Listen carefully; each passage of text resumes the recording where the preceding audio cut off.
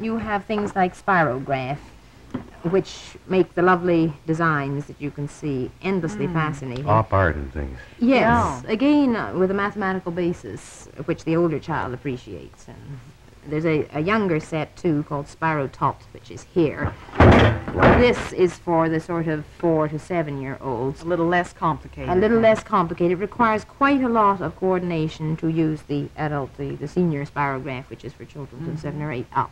You don't think that gets in the way of their imagination by having to go through prescribed diagrams? No, because there are so many variations and combinations, and you can work on it yourself and be creative with it.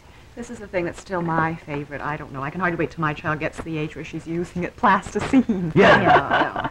You know, it's just very simple and quite cheap, and it doesn't make a mess, and it's very creative. Wonderful stocking stuffer, and you'll get hours and hours of play out of that one little package.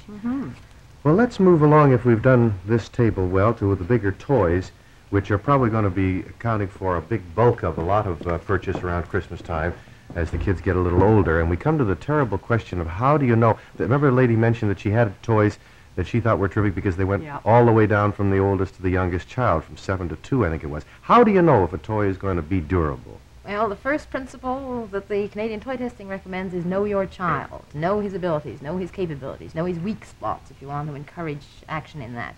And then you have to really be an informed consumer and look at what you're buying. Look at the construction. Try and guess what the durability is going to be like. Is the material right for the type of toy it is?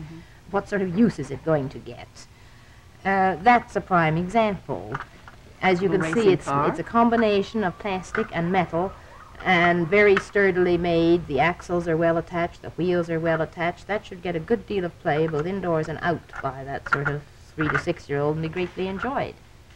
And it's absolutely flexible. This little steering wheel is all squishy. But maybe a child wouldn't like that. A very realistic child would say, well, Daddy, your steering wheel doesn't do that. Why should mine? Well, can I tell you? Don't worry about it. Because that's a dune buggy, and my little boy is 4. He's got most of anything that he's got are little cars, and he loves them, and he can identify them, and that doesn't bother him a bit. It's a kind of a one-up. Mine can do that. You keep hitting yours, Daddy. I win, you know. This is for a smaller child, I gather. That's for quite a young child, and it's a very good size for block accessory play. As you can see, you can really put things in that little wagon. You can bang it? Yes. Well, nothing happens up there. It easily attached together. And great big rubber tread, you know, not a little silly little rubber band. No, that's a very sturdy little toy. You should get several years of play out of that for several children. But little parts, I must warn you, I've found that they get lost. The treads come off and they get lost. So you've got to combine that with don't forget to put them away. That's up to you to provide some decent storage, don't you think? You can't expect to give a child one toy box and throw everything into it and expect him to keep his toys in good condition. You should provide shelves, boxes, containers. I'll show you pictures of his room later. And well, look, good point. This is a great big game. Play? Well, I don't play hockey, but maybe... Oh, why am I on your side? Oh. Well, maybe it's a two-person game. I got the point. You notice you can't someone get has it away? put a man on the wrong stand. Yes. It's I quite think all so. right.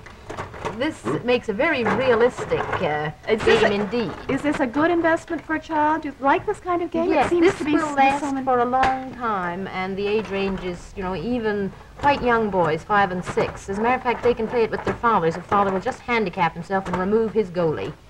Then that puts them on equal terms.